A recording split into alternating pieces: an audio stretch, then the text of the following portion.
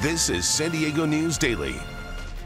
I'm Jackie Correa. Let's get right into your top local stories. An Escondido family still reeling after a frightening wake-up call from a man who broke into their home with a machete.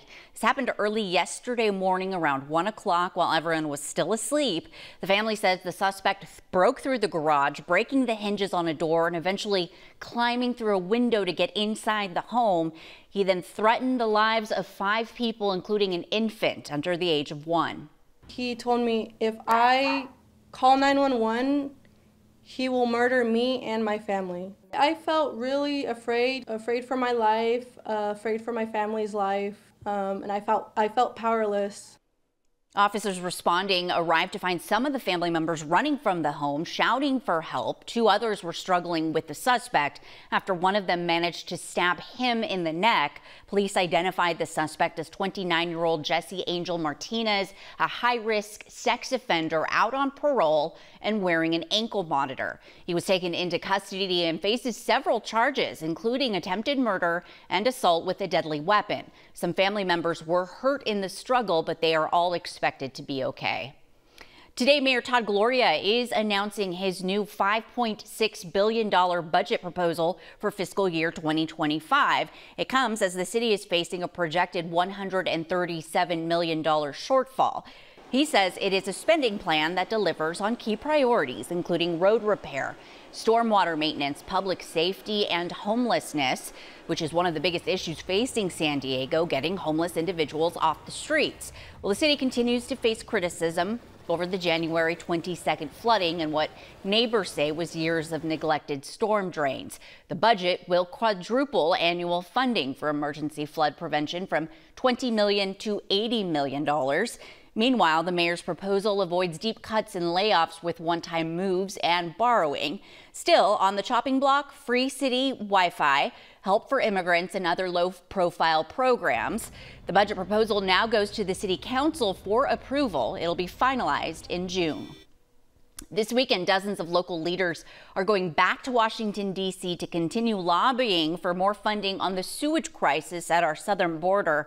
This morning, Imperial Beach Mayor Paloma Aguirre is one of those leaders heading to the nation's capital to meet with members of the White House to ask them once again to declare a state of emergency on the toxic sewage crisis. Aguirre tells us she hopes to bring attention to a part of the entire solution no one is talking about, which is the diversion of the Tijuana River and how that alone is the primary source of pollution in the region. The funding that's been secured is to expand and rehabilitate the International Wastewater Treatment Plant. But the Tijuana River diversion is what's most important. And we have not had an environmental review of that phase of the project. We have not had funding allocated for it. Obviously, no bids have been put out for any project. So all of those processes need to be streamlined. And the only way to do that is through an emergency declaration. NBC 7 has been covering this crisis for years, diving into the problems and solutions. You can find out more by searching Toxic Tide on our website at NBC7.com. And heads up, if you plan on driving through the Lemon Grove area this weekend, the southbound State Route 125 will be closed starting tonight at 9. Crews will work to replace slabs of concrete. So if you're south of SR 94, you will be detoured to Hamishaw Road. But if you are north, you'll be rerouted to SR 94 to avoid the shutdown. Caltrans crews are expected to wrap this all up Monday morning. Chief Meteorologist Sheena Parveen joins us now with a look at your forecast. Hey, Jackie, as we head through the afternoon today, you're going to notice cooler changes. We're not getting very warm this afternoon.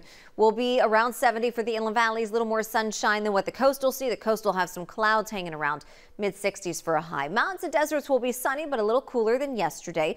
We have rain on the way for part of the weekend, but not the entire weekend. So let's look at future weather. We start Saturday dry. The first half of the day will be dry. Later in the afternoon Saturday, we will have a chance for showers. It'll be cool with a breezy onshore wind and then a slight chance for Sunday afternoon. Your 10-day forecast coming up. All right, Sheena, thanks. A local woman is trying to get the word out after she lost her dog to a disease she never even heard of and how it can spread to people, too. And we sat down with National City's new police chief, how he plans to tackle some of the biggest challenges facing the city. That is coming up.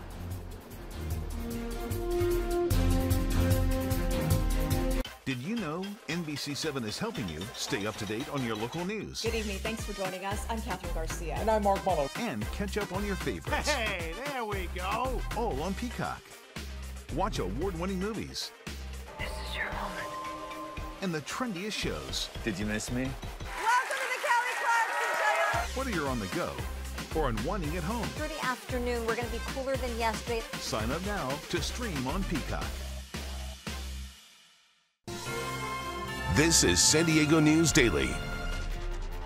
I'm Jackie Crea. Welcome back. Police are still looking for a man they say tried to lure children into his car by impersonating a police officer. Now, the terrifying incident happened just over a month ago in the Skyline neighborhood.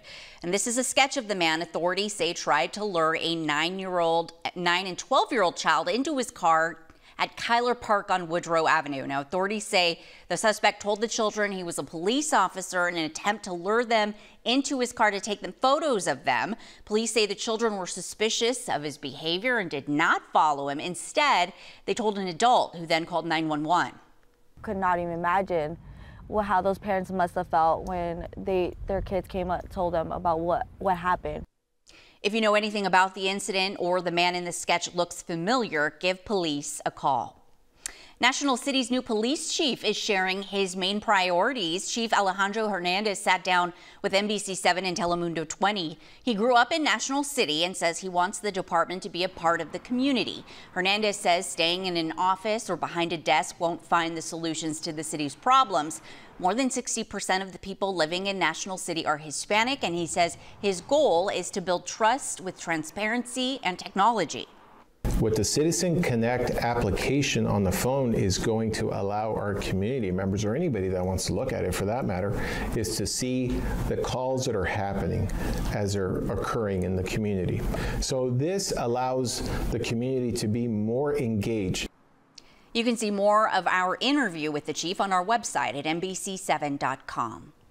One local pet owner is sharing her heartbreaking story as a warning about an uptick in cases of a bacterial infection called leptospirosis. Lepto spreads through urine from rats or contaminated water, puddles that your dog steps in and then licks its paws. It could be passed on to other animals and even people. The vets recommend getting your dogs vaccinated against lepto. People who are exposed to the disease should also seek medical care right away. We're all animal lovers. We want the best for our babies, you know, and I don't want anybody to ever go through what we went through. I just really hope that people will listen to this and understand. Call your vet, get your vaccination as soon as you can, and talk to them more about it. If your dog's feeling lethargic, not himself for a couple days, do take the test. It's worth it. And vets recommend getting your dogs vaccinated against lepto. People who are exposed to the disease should also seek medical care right away. Chief Meteorologist Sheena Parveen will have a look at your weekend weather right after this. NBC7 and Telemundo 20 are teaming up to make a positive impact in our community with Local Impact Grants, a grant challenge powered by Comcast NBC Universal. Local Impact Grants awards unrestricted funding to local nonprofit organizations making a difference by tackling everyday problems. Learn more about the program and submit your entry at NBC7.com/local impact grants. Applications must be received by April 19th. Hi there, I'm NBC7 meteorologist Sheena Parveen. For today at the coast, it's going to be cooler. Everybody's going to be cooler, but the clouds will hang around near the coast. Inland valleys mostly sunny, near 70. Inland mountains and deserts a little breezy. Tomorrow we have afternoon shower chances, breezy and cool. A slight chance Sunday afternoon, so this is not going to be an all-day rain. Mountains will mostly see rain with a snow chance only at the highest elevations. A cooler weekend, a little breezy this weekend. Next week will be dry and a little bit warmer, and the deserts this weekend will be pretty windy. And again, mostly rain in the mountains. So the Padres are in LA this weekend, but Petco Park won't be empty. Billy Joel and Sting are coming together for a big show tomorrow night at 7 o'clock. It's going to be busy downtown, so to help you get around, MTS is boosting service. The trolley will run a little later than usual, up to between 11:30 p.m. at midnight, depending on which line you're taking. You can find more details on MTS's website. And more coverage you can count on at NBC7.com. Thank you for watching.